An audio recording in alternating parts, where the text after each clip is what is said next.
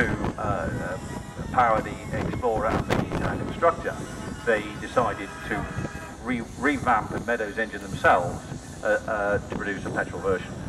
Right, and of course later on, and when you come into the 50s, they standardised on the B series Rolls Royce, didn't they? The B, well, 4, 6 and 8 cylinder versions. Exactly that. The Rolls Royce engine became probably by far the most common petrol engine fitted in big army vehicles. As you say, John, in 4, 6 and 8 cylinder versions. The 4-cylinder one found its way into the Austin Champ. The 6-cylinder B60, which was a 4.5 litre derivation of the car engine that crew were using at the time in cars such as the Bentley R-Type and the Silver Cloud and Bentley S1. That was reworked and detuned, if you like, and armified, and that got into quite a lot of medium-sized vehicles. And then they had the 8-cylinder version, the B80 and the B81, which went into all sorts of large things. Most notably, I think, we see in preservation the big Thornycrofts. Yes, that have survived into preservation. And of course hello Lily. And quite frankly, John, I think that what happened was that the Army replaced the logistical nightmare of trying to manage 2 fuels with a logistical nightmare of trying to shift enough petrol to anywhere where it was needed, because these things are unbelievably thirsty. But of course the plus point of this was that I believe I'm right in saying that pistons, conrods, crankshafts and everything, I mean most of it was identical right the way through the range. So you didn't need, even whether it was a 4-cylinder or a 6-cylinder or whatever, you didn't. That's absolutely right. The standardisation of the engine in its multi-cylinder variations rather matched that Gardner's have been practicing for many years.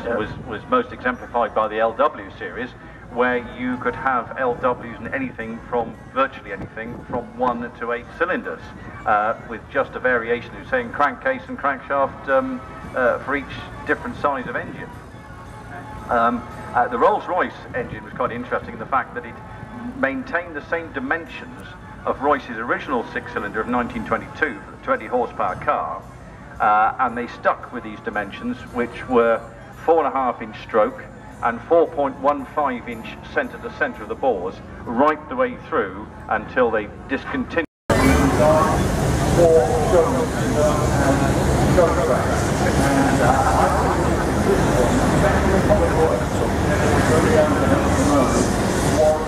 Oh, here we go.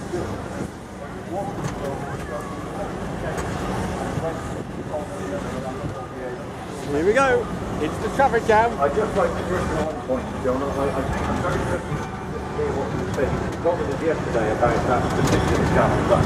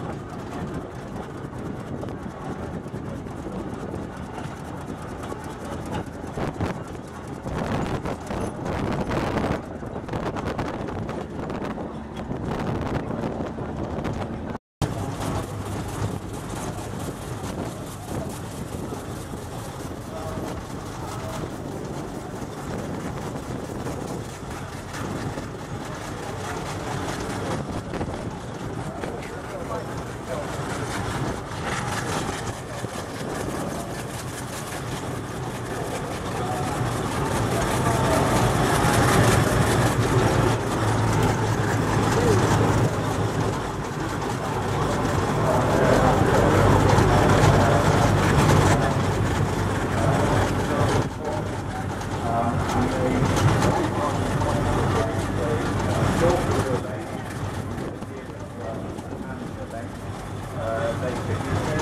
often different winches. They put anchors on them, they put jibs on them, and they put the last thing